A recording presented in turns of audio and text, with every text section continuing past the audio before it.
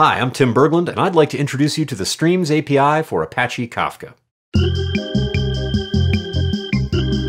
Now, imagine you had a super robust, world-class, horizontally scalable messaging system that was open source and was so broadly deployed as to be ubiquitous. The nice thing about imagining this is that you don't have to work very hard.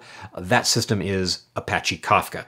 And if you build a lot of systems with Kafka, and you go through this kind of bare exercise of producing messages into topics and consuming messages from topics, you'll find that there's a lot of work you have to do over time. Now, that really is a pretty low-level API, and there are certain patterns that are going to emerge. You find that you're not so much always just dealing with messages, but you're looking for a higher level of abstraction, and that is what the Streams API is. And if you're entirely new to Kafka and you don't know this whole world of topics and producers and consumers, that's fine too. I'm going to tell you how the Streams API looks at the world, and give you an idea of some of its unique characteristics that we're going to walk through the API in subsequent episodes. You should leave this series with a good idea of how Kafka Streams is put together and ready to begin exploring the demo app and writing code of your own.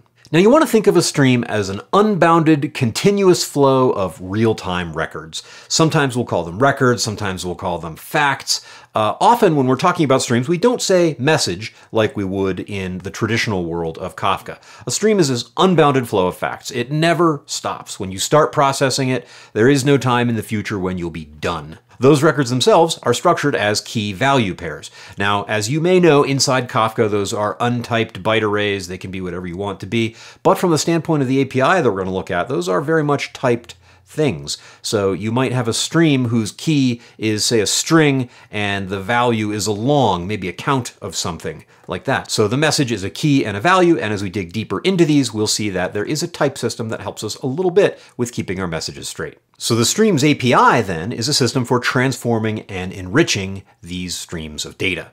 It supports per record stream processing. There's no micro-batching going on here at all. Every record that comes into a stream is processed and considered on its own. And that can get you to millisecond latency in a system that's tuned well. And as we'll see as we dig into the API, there are stateless transformations. Those are things like filtering and mapping. There are stateful transformations. Those are things like joins and aggregations. And on those stateful transformations, there are also various ways to deal with the problem of windowing. Usually in stream processing, you want to say, well, I'm concerned with counting over the last minute's worth of data or the last day's worth of data or something like that.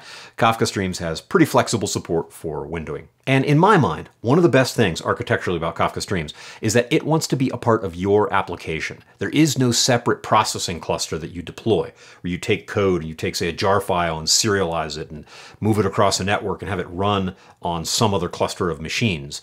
The Streams code runs inside your application. So if you're deploying, say, a suite of microservices, and each microservice wants to read in a stream and process the individual facts in that stream, do something with them, and create a new stream as its output, all that stream processing code is running in process inside the microservice itself. Now that raises a number of questions, and we'll answer those as the series goes on, but this is a very important architectural property of Kafka Streams that results in some important wins for how you deploy your applications and really how your system is structured. So keep it in mind. This lets you develop in whatever system you want. It can be on Mac, Windows, Linux, the IDE of your choice. This is a Java API, and there are no real other constraints on how you want to run. If you need to run just locally on a single node Kafka cluster that's deployed on your development machine, easy, no problem. Exactly the same code that will run in production can run on that one local node. But of course, it doesn't need to stay there. Kafka Streams is elastically scalable. It is fault tolerant, just like we would expect it to be in any modern stream processing system. The assumption is when you're building a Streams application, you are building a distributed system, and that's a hard thing to do. Kafka itself solves a lot of the problems of being a distributed messaging system for you, and now to distribute your computation, we locate that computation with your application, and Streams gives you some help in scaling that application out. And this introduction will cover a few of the details there, so you can at least be satisfied that this is a workable and frankly really smart solution. Again, another consequence of this is that it's completely deployment agnostic. And hey, are you deploying to containers and orchestrating in Kubernetes? Wonderful. There's no tension there at all between the Kafka Streams deployment model and a leading edge deployment architecture like that.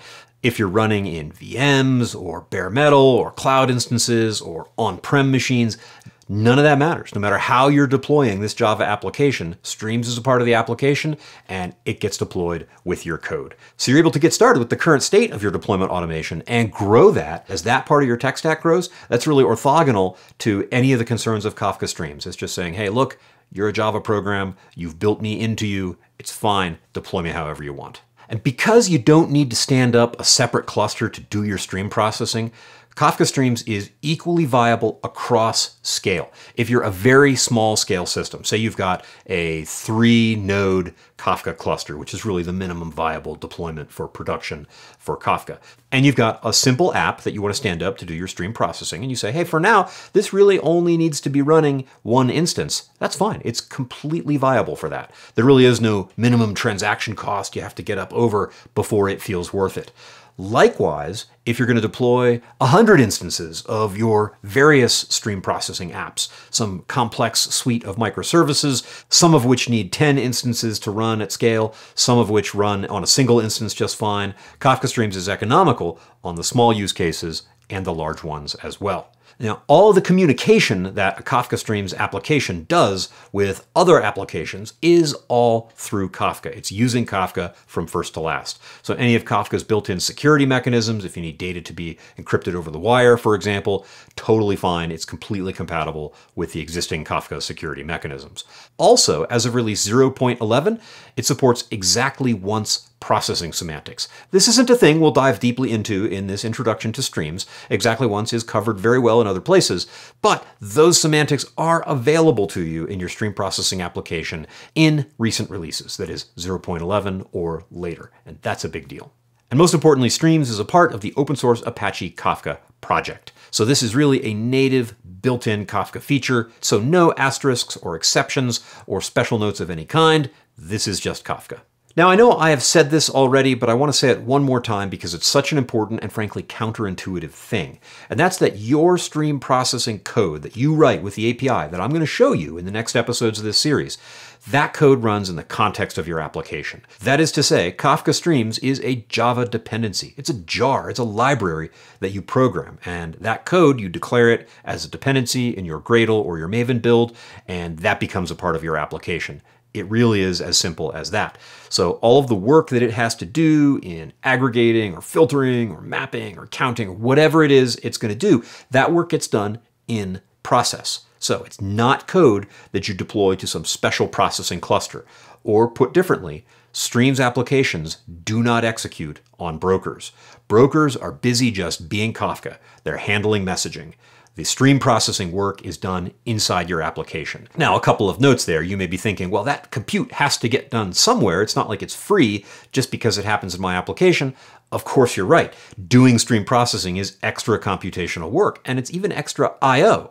So you are adding work as you do rich and complex stream processing things. That's computation that needs to get done somewhere. It gets done inside your application. The assumption is your application, if it had been an old-fashioned Kafka consumer and you had done all of this work yourself, then you probably would have had to scale it anyway.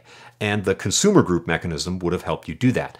Kafka Streams does that same thing. So again, if deploying a single instance of your application just isn't enough compute power and you need to deploy 2 or 5 or 10 or 30 instances, that's fine. The Streams API is going to help you divide that work among the instances in your processing cluster.